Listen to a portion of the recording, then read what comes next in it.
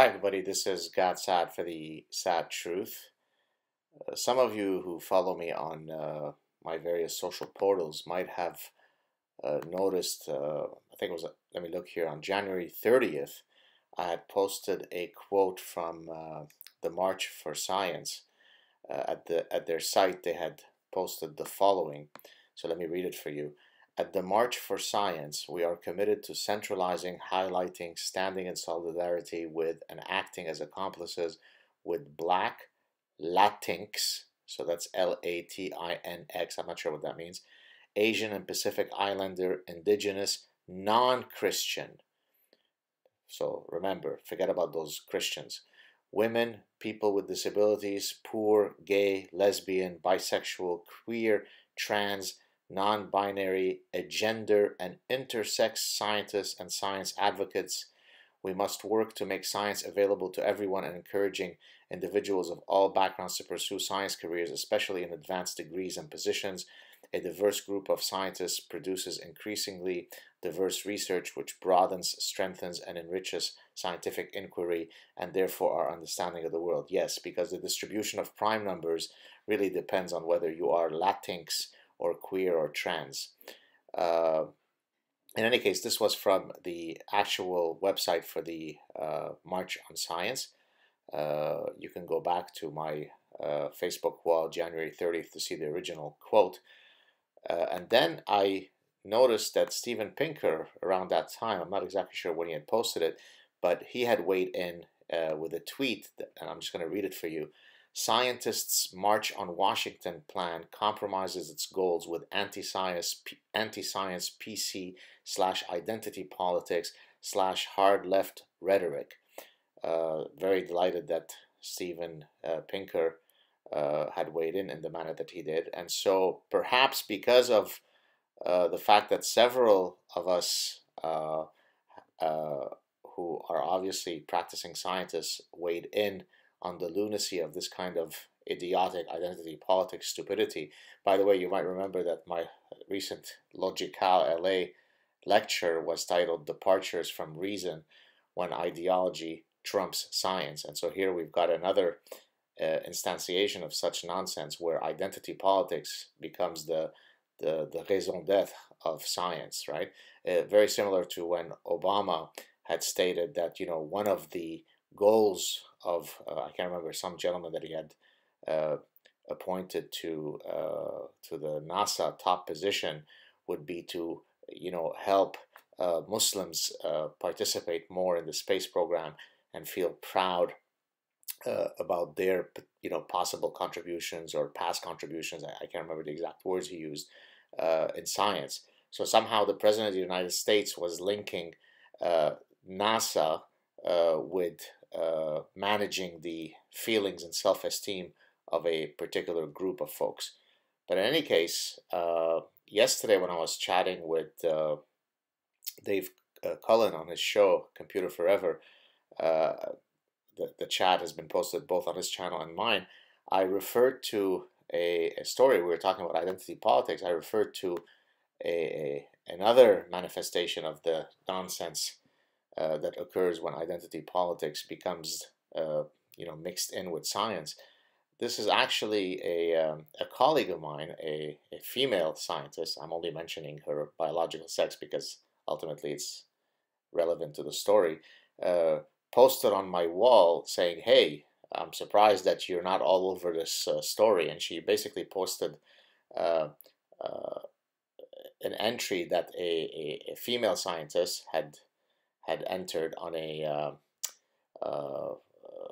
Facebook page, a Facebook group, whereby the scientist in question was saying that she had been, well, actually, rather than just describing to you what it is, I'll just read you verbatim what it is. I'm not going to mention the name of the person, even though I think it's a public Facebook page.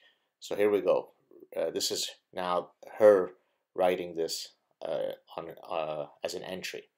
Recently asked to review 2 grant applications, I couldn't help but notice that all members, all is capitalized, of both collaborative research teams were men.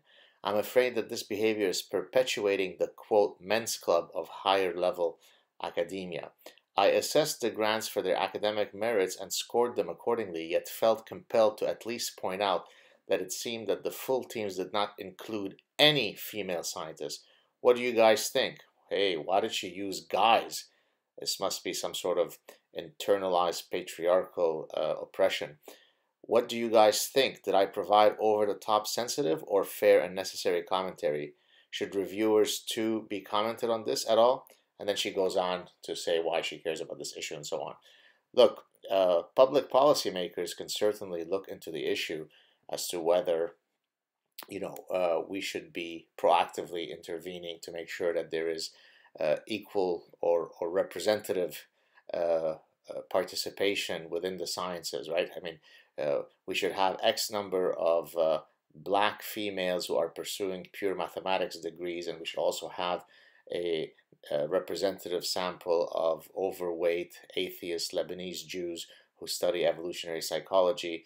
And if you don't, we should also have both hairy and non-hairy Armenian men, because Armenian men come in various forms of hairiness, and so we don't want anybody to be marginalized. So we should have a proper representation of Armenians, as I said, whether they are hairy or not, participating in science. Or we should just evaluate science, certainly in the context that this person was mentioning, which is evaluating a grant simply on the scientific merits of that grant. Perhaps the people who were putting together this grant, all of the expertise lay, with men. Maybe in this case it was all the group that had the relevant expertise were comprised of men. Maybe in other grants it might be women, in other grants it might be a mixture of both. But this endless attempt to infuse identity politics, not only in the classroom, not only in the march for science, right? Here you're marching for science. It's supposed to be about the importance of, evidence-based thinking, reason, logic, the collection of data, the scientific method. What does that have to do with Latinx and queer and overweight Jewish men and all the other identity politics? But that's the cancer that has parasitized so many minds, so that you could have otherwise perfectly reasonable people. In this case, I think this woman is a neuroscience person. She evaluates the grant, but she can't help but notice that it lacks biological sex diversity. Well, why does she stop there? What if all the men had stated their sexual orientation and they were all heterosexual? Should she then be concerned that there isn't enough of a representation of homosexual? Maybe if they're studying some neuroscientific issue, we would benefit from a homosexual experience in studying how synapses fire. What about transgender people? How come, what if there's no transgender person in the group? What about all races or all skin hues? I mean, maybe she noticed that there isn't enough skin color diversification within the group. So again, this is absolute nonsense. There is no institutionalized, sexism and racism and all of the other isms in the context of the manner by which universities and other scientific institutes in the West run their ships. If anything, there are endless programs that try to reverse that. If it exists, and in doing so, then they actually are helping institutionalized reverse racism. And yes, there is such a thing as reverse racism. Don't buy into the nonsense that only whites can be racist. That's nonsense. So bottom line, identity politics have no place in science. Yes, of course, we should always try to eradicate sexism and racism and all other ugly isms wherever they may lie, wherever they may manifest themselves. But it's time to fight back.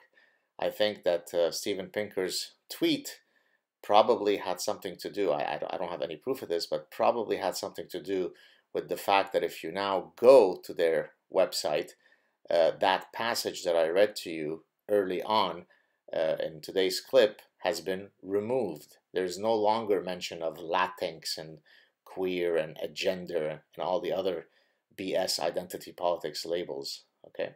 Now, this doesn't mean that we shouldn't care about people's unique constellation of factors that constitute their personhoods, and that we shouldn't respect them for who they are.